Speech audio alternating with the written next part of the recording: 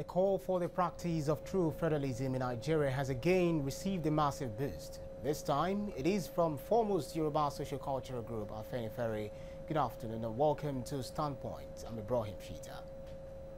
Now, President Muhammad Buhari played host to leaders of Yoruba socio-cultural group, Afenifere at the Aso Villa in Abuja recently. The group presented a 5-point demand to the president, and top on the list was a call for the practice of true federalism in the country. They say it is the solution to the security and economic challenges facing the country.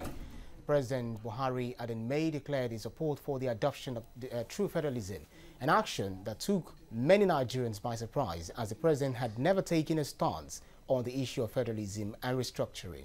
I have with me in the studio to talk more on this the chairman of the Afenifere Renewal Group, Wale Oshun. Thank you so much for coming on Standpoint. Thank you.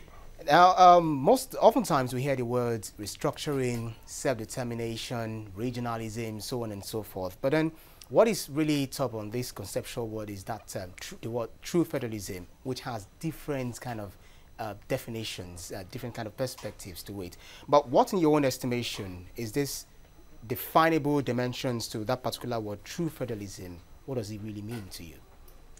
Well, I think the best thing is to start from the concept of federalism itself. Right. And when you speak of federalism, you also look at the other extreme, which is unitary, and the confederal system of government.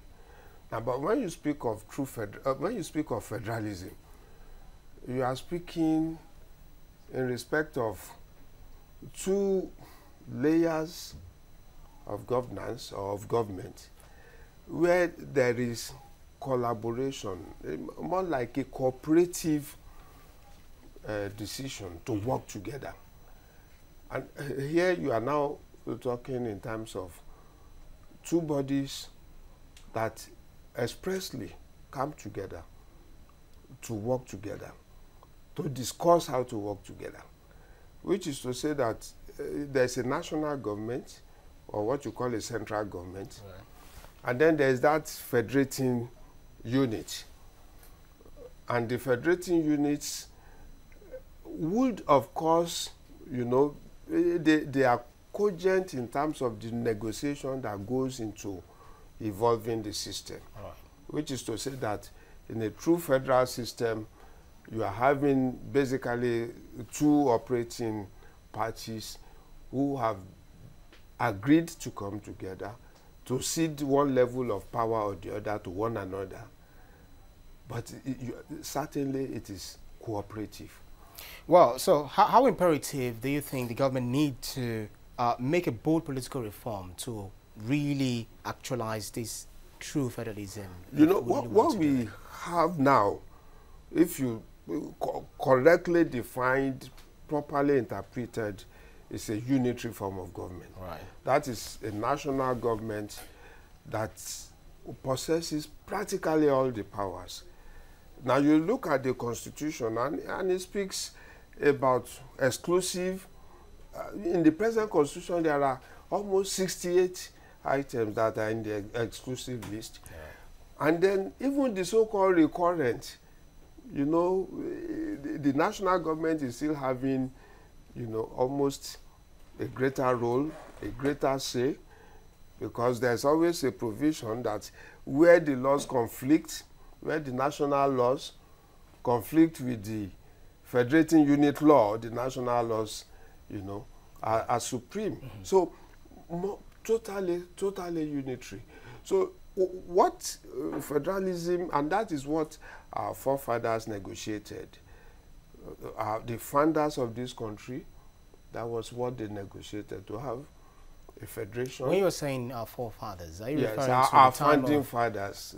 I'm talking talking now of Obafemi Awolowo, Amadu Bello. Okay, vis-a-vis the 1963 Constitution? Is that where you're going? Yes, the Independence Constitution and the Republican Constitution of 1963. But if you want to go, was basically agreed upon. A federation called Nigeria. And that was when you could have each federating unit, there were regions, right, they had their respective constitutions. And that made it possible for Western region, for instance, to maintain relationships with Israel, while, of course, the northern region was averse to having any relationship with Israel, enabled a situation in which the Western region could open its own liaison office in England to look after its interest. So what you have was a truly federal concept in action as at that time. But then, is that realizable as it stands now? Because, for instance... Why is it not realizable? Let me give you an instance. Yes, General Yakubu Gowon doubted if this so-called restructuring can be achieved. He said there would be over 500 types of it owing to our diversity, in line of ethnicity and aspirations. Yes. How does this sound to you? What is important is that the more diverse a nation is, in terms of religion, culture, language, the more diverse it is, then the more imperative that it is federal. The more diverse, which is to say that the federating units must retain the powers to run their affairs. And what you just have is more of a coordinatory role at the center, in which certain given functions, like maybe foreign relations, military, having protecting the territorial integrity of the country. When you now start talking of that, that is when you have a function that is almost exclusive to the national government. So the more complex the diversity, the more imperative for a federal constitution. Well, let us try to visit the gains of this true federalism that that is being advocated for.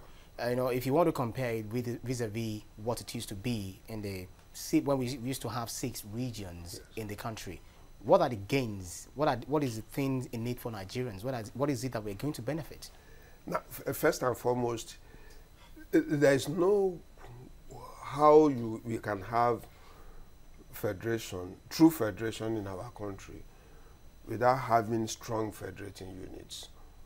When I say strong federating units, you are talking in terms of federating units that will have the powers to generate its own resources, that will not be limited to generating resources. What the national government will survive upon would be taxing the revenue or whatever accrues to each region. So the regions, of course, will have different capacities, different capabilities. But what you would find is that every region in this country has its own peculiar strengths and its own peculiar weakness. Okay, so if we have to tap from these peculiarities these states have in this country. Now, looking at the current revenue sharing formula, where the federal government takes 52.68%, the state 26.72%, and the local government 20.60%, with 13% derivation to the oil-producing states.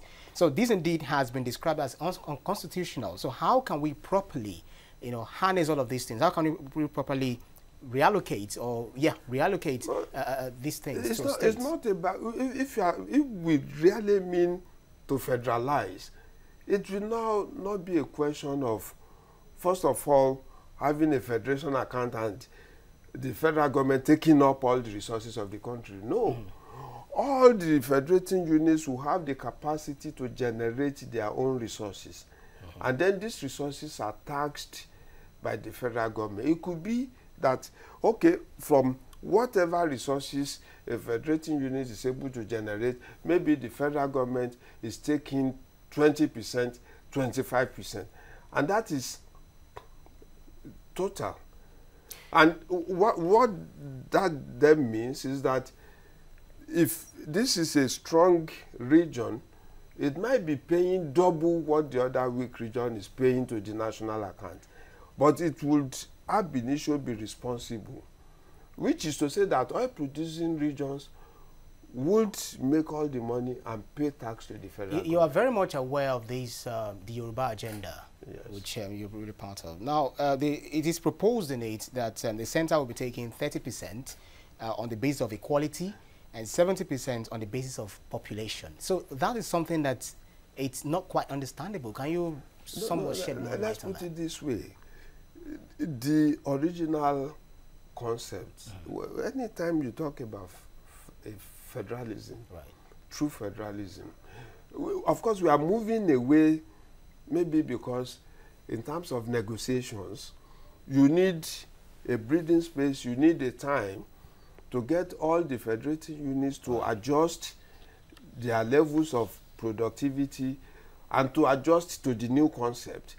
But the thing is that there is no question of sharing of resources when you are talking of a federation. What you are talking about is contributing to the center on an agreeable basis.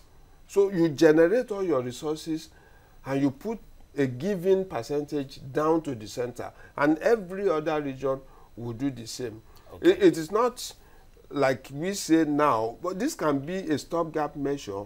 Like during the 2014 confab, it was agreed that perhaps in 10 years' time, you can have this devolution where the 13% keeps increasing until you get to a point in which what you then do is to pay your own contribution rather than taking, handouts from the federation. All right, we'll take a break now at this juncture, and then when we come back, we'll try to look at whether this true federalism will help solve the issue of security or insecurities we face in this country. We'll be back. Stay with us.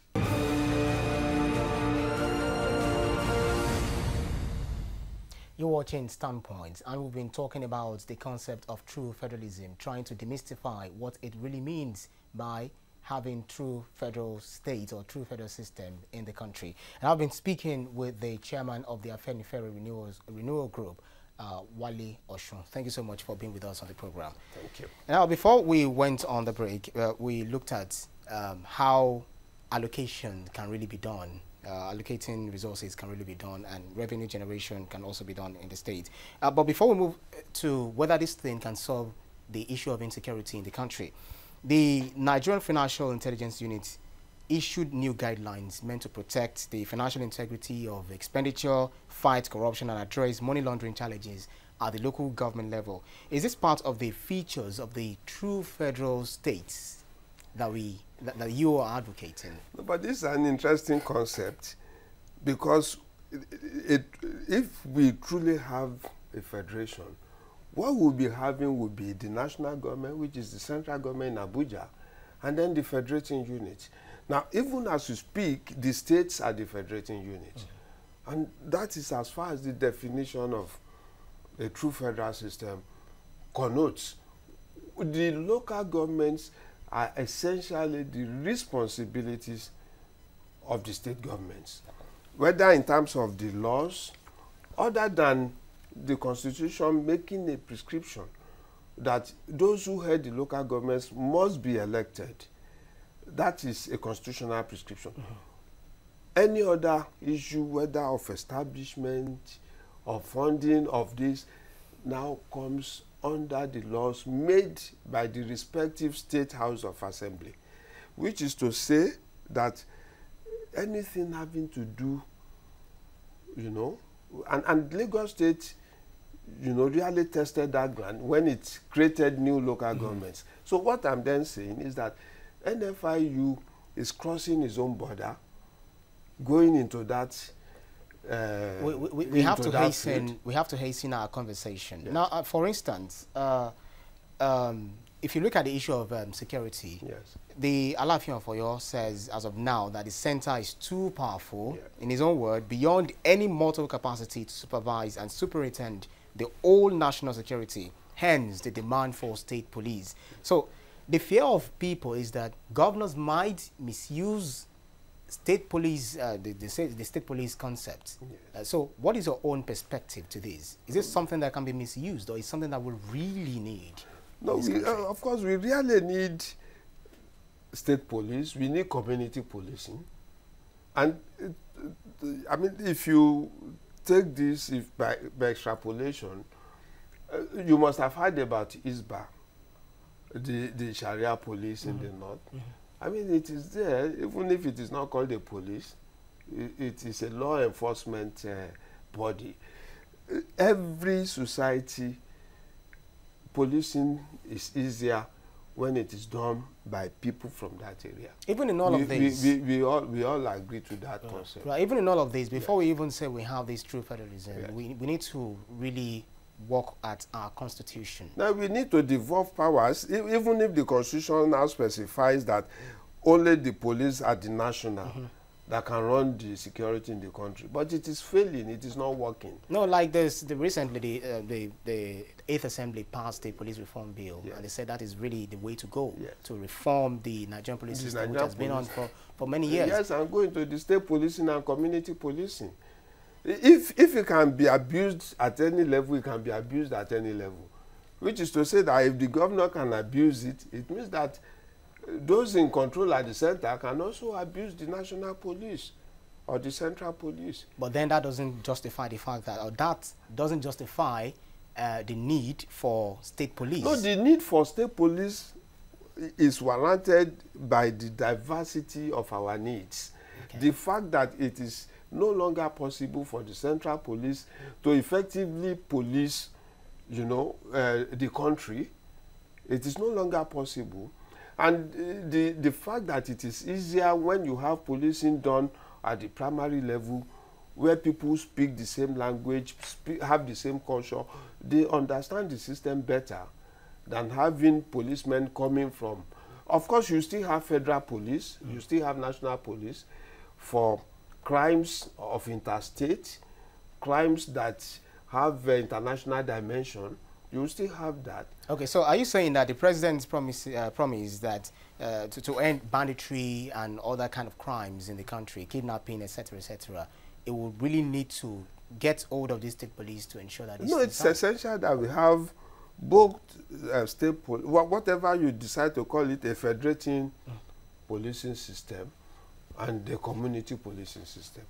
Certainly, it will complement the fight against the insurrection that we now experience across the whole country. Let me get your perspective with this another initiative being advanced by the federal government. It has insisted to execute the newly proposed Ruga settlement project in states because they believe that this is going to solve the farmer herders crisis that is ravaging many parts of the country. Agricultural policy is also, I mean, agricultural productivity or production is basically a rural thing, it's basically a local thing.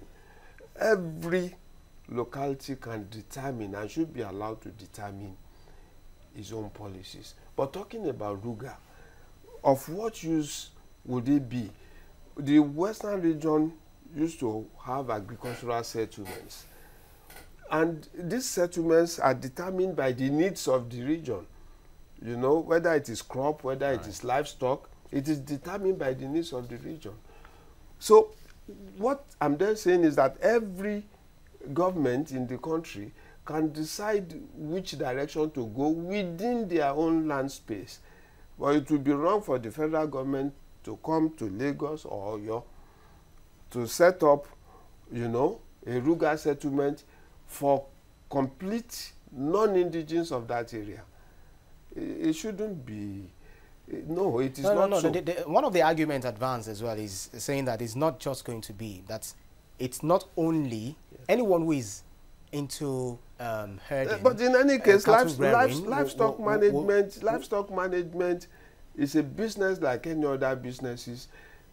And what we say here is that the state should have its own responsibility in determining its own agricultural policy. So in a nutshell, you are not in no, certainly not Ruga. No, certainly no.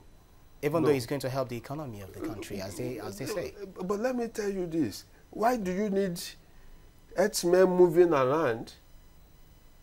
It is inconsistent with agricultural productivity. It is inconsistent because at the end of the day, what you do with livestock, because by nature they have to move. No. What you do with livestock management by now, in fact, all that should have changed because what you do with livestock management is increasing the weight of the animals, increasing milk productivity of the animals, and that you don't do by moving the animals from one point to the other.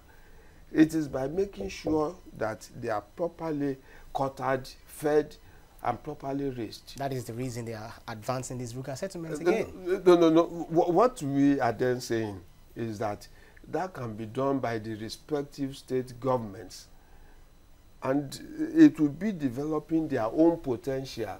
Every part of this country has an agricultural potential. Let each locality determine their potential. Now, this concept of true federalism, once again, is something, if we have it, is it a situation where, when it is in place, the national minimum wage will now be set by each region?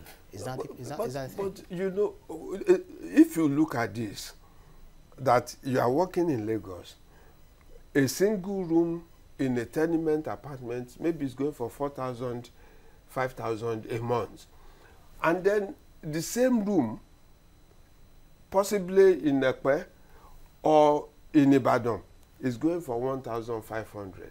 You are talking, when you talk of minimum wage, you are looking at many indices, housing index, food index, and all that. So, and all this should come into it. Then the capacity, productivity within the state environment. So there is certainly no point in Lagos State, for instance, having the same minimum wage, say with Borno State, or River State having the same minimum wage with Oyo State, because the indices are completely different. They are variant. So a federating unit should be able to determine its own minimum wage.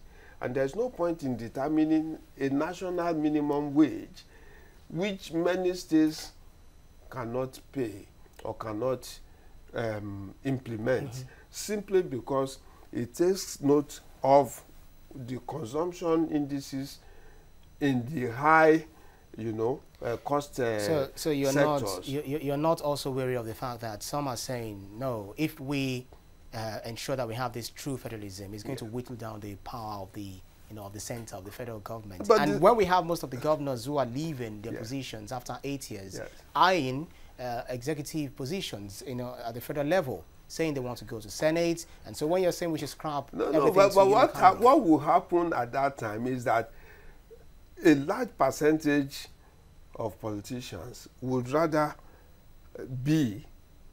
contest offices within their regions, because what would ordinarily happen in the center would just be more of a larger perspective of coordination rather than breathing down the neck of every federating unit. And the attraction would be in being part of the growth and development of your own indigenous area. Of course, sometimes the best will still have to go to the center, but you won't have the mad rush that you do have now. And you not have, if I don't get it... okay, before we go, now one thing that really baffles me is the fact that they say this true federalism might not work, but some say it might work, just like you're also arguing on the program this afternoon. Now, they say the country, we have, everyone thinks of where he or she comes from first. The Yoruba will say, I'm from Yoruba land. The Igbo, Hausa, Efik, Ipobe, name the rest. So do you feel we can really actualize that system that can really wedge all of the ethnic groups together, without having to go separate ways and still being in the same country? You see, having a true federal government does not necessarily mean that there will be disintegration. No.